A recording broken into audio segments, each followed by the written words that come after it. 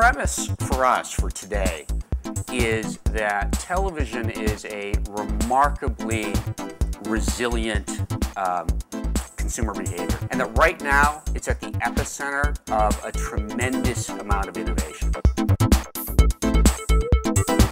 By the end of this year, we will have 9.9 million connected televisions in the United States. Television has always been social, connected, and portable. It's just now going to be 10, 100x more social, connected, and portable. You've been to CES recently, you've talked to a lot of people in the industry. What do you look at and say that is something that's really going to be a game changer? I really am watching the tablet to TV interaction.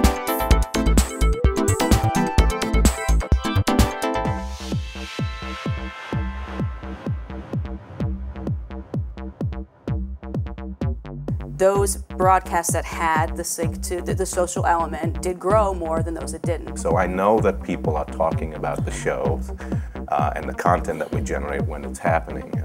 Can I make a straight line between that and whether or not we see huge ratings increases? Probably not. Is it time to revolutionize how we measure TV show success? I don't think we're moving away from Nielsen anytime soon. The number of viewers is just not the only important metric any longer. I do think we need to take into consideration the back channel conversations and integrate those into the content that's being produced. Before you do all of this stuff, what matters most is the actual content experience. What are you producing? Even if you're watching television and you're not actually contributing to the social discussion, you may be part of it by being a consumer of that content. There's, a small percentage of people who actually tweet. There's a larger percentage of people who actually read those tweets. Not everybody is going to want to completely be interactive and lean forward all the time, and some people won't at all. As a marketer, do you want 10 million viewers sitting back casually observing, or do you want 5 million who are freaking crazy engaged? If someone is super engaged with programming, that might be the wrong place to put your brand. But I think the next evolution is going to be to try to find out who has the most influence. Be wary of how you define influence. I actually think he is a great example to any client who's thinking about social in their business. Hey everyone at the Hill Holliday's TVnext Summit, it's Jimmy Fallon. Hope you're having a good time learning about social media.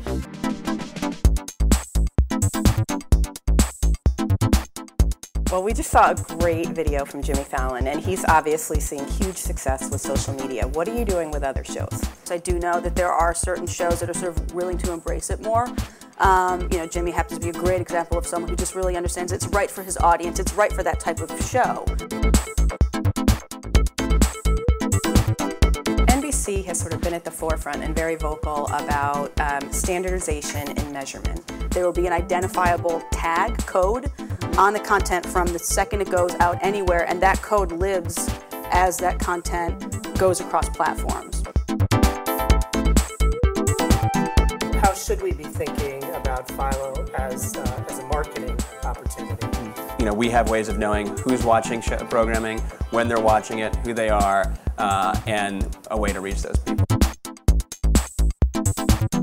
TV used to be something a lot of people would be embarrassed to say they were doing, and now there's kind of a pride and a participation. Yeah, we've actually had people ask us, like, well, what happens if you don't want somebody to know what you're watching? It's really, really easy to solve that problem. You just don't share it.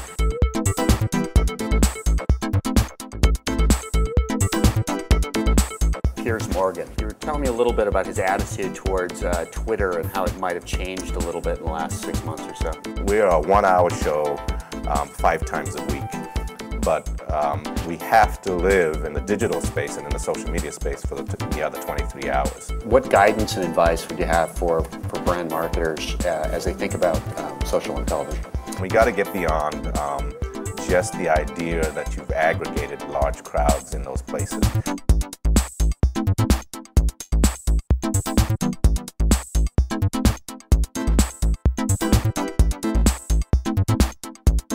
Twitter is a triumph of humanity, not of technology. And when it comes to the future of TV, it is all about humanity.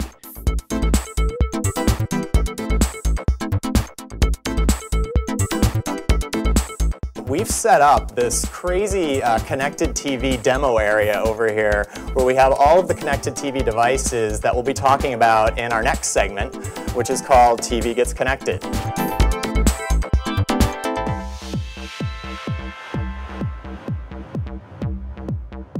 There's a lot of marketers that are looking at this space and kind of sitting back waiting to see who's going to be the dominant emerging player.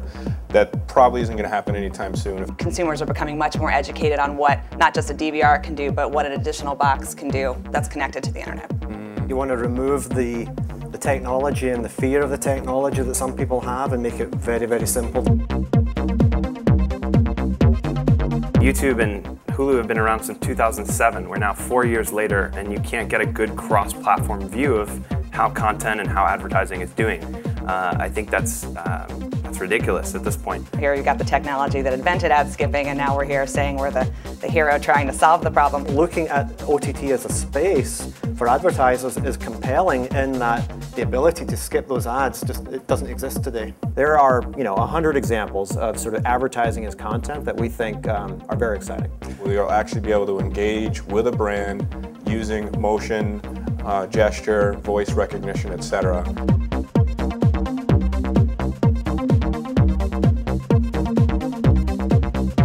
We see not necessarily a big trend in cord cutting, although there is some of that going on, but more so cord never getting.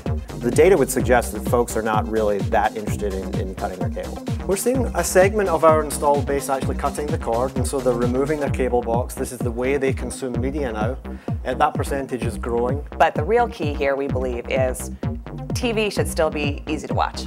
And when you sit down, it's just supposed to be simple and enjoyable.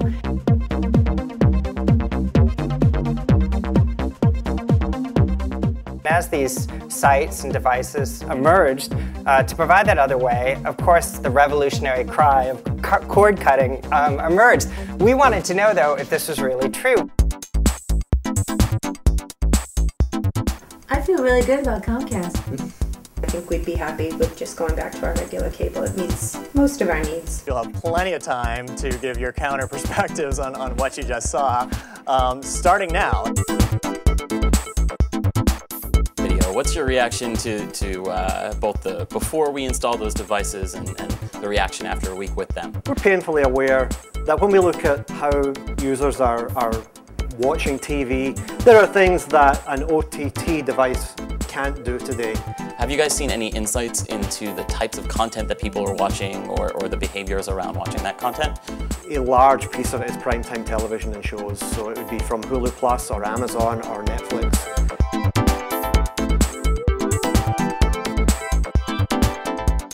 Network websites are currently blocking content. If I can go on my laptop right now and access that same content, why are they blocking the content? Ultimately, the business models will prove out, but it's still early days, and I think they're just trying to figure it out right now.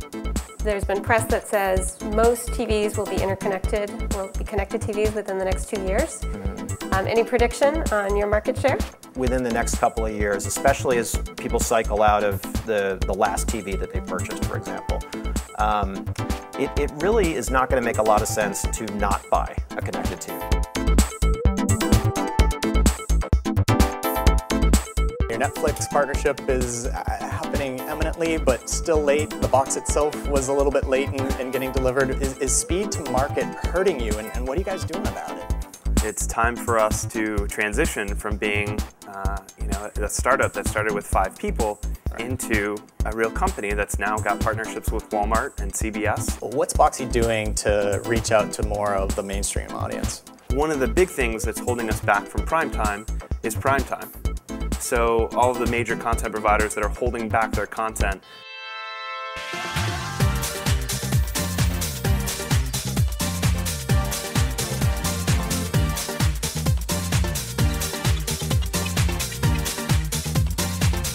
So who's the question for this panel? Can I throw something in first?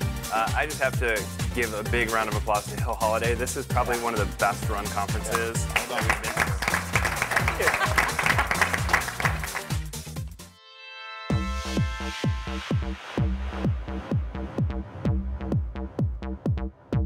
Consumers love to time shift content. I don't think it comes at the expense of much live TV. Both kind of pools are growing. So Nielsen tells us that someone who is a top fan of a show only watches about half of the episodes live. And most of our streams come from primetime network television programs that are current. Yes, on-demand consumption is increasing. Yes, there's a lot of growth, but live TV is here to stay. Behaviors take years and years to change, but technology can be made to fit the behavior. In order to make sure that you maximize your brand halo effect, you have to think and coordinate all of your media planning and buying across all those devices. If you're just buying 30-second spots on television right now, or even 30-second spots on television that happens to be viewed on the web, you're missing out. Make the advertising as relevant as possible. Even if I whittle down to a woman on any given device, it might not be the product that she's interested in. So we want to make it easy for them to consume the content wherever they want to consume it. And from an advertising perspective, we want to deliver those impressions to you wherever they are. There needs to be an entity of some sort that provides distribution and technology, ad sales, but it doesn't necessarily have to look like a traditional television network. We're still about accumulating a large audience that's very efficient for advertisers, that's valuable to them, that's rich in the targets that they're looking for. Based on our user studies, we think there's still some content, big content networks that are still going to be front and center, and that's going to drive the sales of our subscription service. Your big, bad, monolithic cable company is just as excited about the multi-platform world as you are.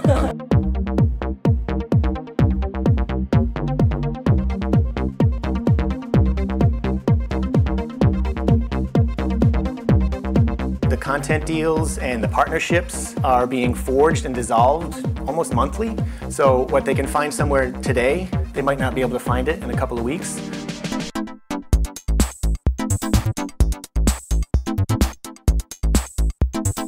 What are you seeing different in the audiences on the portable devices than what you're seeing in TV? 65% of the people who we ask, why did you watch this online? It's because I missed it on air and I want to catch up. And the iPad is a great catch-up experience. The availability of programming on portable devices hurt the resale of programming to other distribution outlets. So now they're getting 3 ratings and 10 shares and a little extra viewing on all these other ancillary platforms, and suddenly they're overexposed.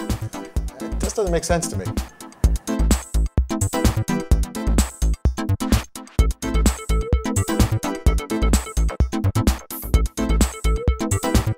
How would you talk about the fact that your average show is longer than most clips and what that means for us? A completely new form of video entertainment is emerging in real time right now. And it's getting longer. And it's getting longer because people are willing to watch longer. What's maybe the one thing that you're most excited about? We're actually building a destination site and starting to talk about the Blip brand. And we're incredibly excited about building that site and allowing people to come in and become fans of these shows and interact with them and tweet with them.